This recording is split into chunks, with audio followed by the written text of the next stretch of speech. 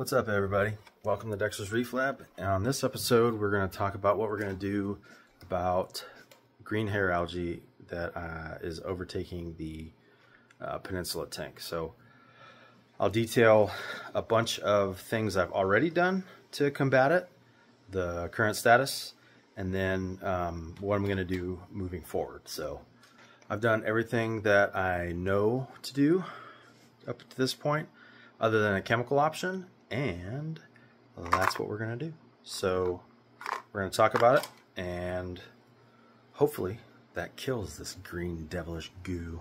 So let's do it.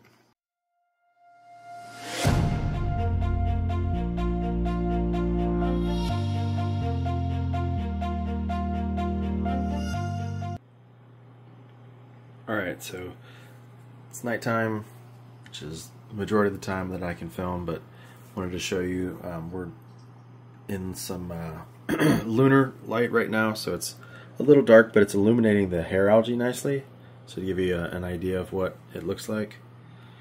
So from inside the fish room, that is all covered there. A couple little spots here. Now we've kept it at bay, but it's not going away. So some of the things that I've done are I've reduced the light cycle from 12 to 8 hours. So the original light setting was, what did I do, 10 to 10, and then what did I do? I went from 12 to 10. So the second thing I did was I stopped feeding flake and pellet. I just am feeding frozen and live foods. So a few people are, or people, listen to me, a few fish are still awake. So I've stopped feeding pellet and flake because they're super nutrient dense compared to the frozen and the live foods. Now I'm feeding a little bit more of the frozen and live than I was, just to keep the nutrition up for the fish. Got to keep them nice and thick. But pellet and flake is just super dense with nutrients, and what doesn't get eaten pollutes the tank like crazy. So just feeding frozen and live at the moment. The other thing is I've turned the skimmers on now 24/7. Before, the skimmer was only on at night, and then I bumped it up to 24/7. And then I'm also, I think the fuge light is on now. Yeah. And I'm swapping out the filter floss daily. So this is what it looks like after about a full day of filtering out.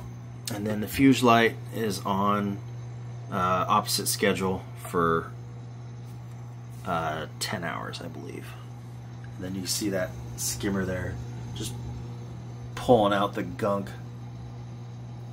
And I do have my UV going 24/7 as well.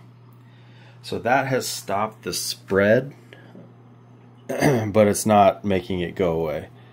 So what I've got here is, I think there's, this rock was from my last setups, so I wonder if there's nutrients in the rocks that are leaching out. Also, I was feeding pretty heavy because I had a ton of fish. At that point, when I first set up the tank, there were 6 clowns in here because I was setting up a clown harem, and that failed miserably. I'll explain what happened there, but I'm down to 1. I had the pair in here, but the other little one that was turning into the male, he just disappeared. He was hosting. I have a short that was up of him hosting this giant discoma mushroom, and I woke up the next day after posting that video and he was gone. But anyway, let's go around to the other side and I'll show you the algae from there. Not as great of a image from here because of the light behind me, but I mean that whole little bommy has got a hair algae forest on it, and this outcrop does. Ooh, what's up, Mr. Snail? Mr. Turbo, you should be eating the algae, not the glass, or not the algae on the glass. You should be eating the algae on the rock. I love their little mouths; they're so funny. Like little brushes that just scrape the glass. All right, back to it. So this is terrible. Hold on a sec. Okay, we're back. Sorry, I had to turn the overhead lights off. So this little outcrop here, there's a good amount up there. It's pretty dark, but the lights are slowly ramping down. And then this week, I started getting some on the sand bed. So that is the only... I think what it's doing is its bits are falling off where it's been growing and then falling down. So I don't know if it's spreading or if it's just, well, I guess that is spreading. I don't know what I'm talking about. Never mind. Anyway, that has led me to move to the next step, which is chemical treatment. So let me go grab that.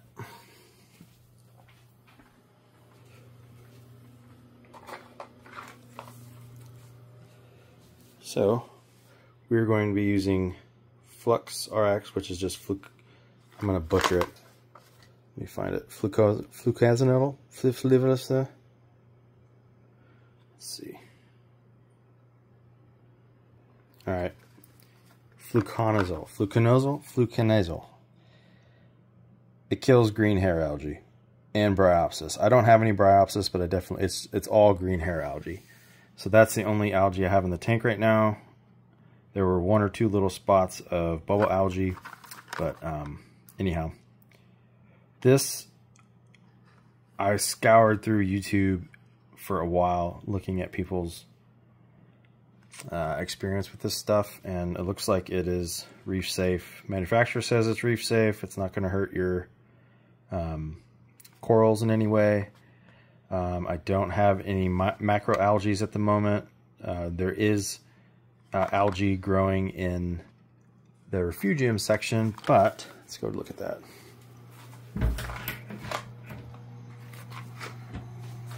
It is mostly hair algae. So this is probably going to die off. There is some... Oh, you can see a little... Never mind, he's gone. There's a bunch of pods down in there. This is like pod central. There is some chaeto down in there, chaetomorph algae. So that is supposed to survive this stuff. So that would be nice to kill all the hair algae that's in there and just be left with the chaeto. So anyway, we're going to be doing that. You have to turn off your UV sterilizer. You have to turn off any sort of reactors with carbon, and then you turn off your skimmer. So what's going to happen though is once you dose this stuff, it takes around 15 days from what I've seen online, and no water changes for that time. So we're going to miss, let's see, so I know we'll probably miss 2 water changes. So what's going to have to happen is I'm going to have to vacuum out the dead and dying algae so it doesn't pollute the tank, because one way you can go wrong with this stuff is the dying algae can actually... Let me turn the lights back on. Alright, we're back. So one way it can go off the rails is the algae that's dying will just re-pollute the tank, and you're back to square one. So the dead and dying algae will fuel more algae. So you'll have to, since you can't do water changes, I'm just going to have to constantly be siphoning and pulling out by hand the dead and dying stuff. So, but the results from a lot of folks have been encouraging, so we will follow along. So I'm going to put a dose in tonight.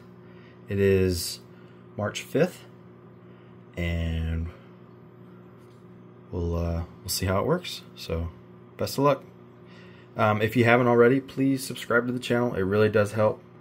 And like and share these videos. So thank you. Happy reefing.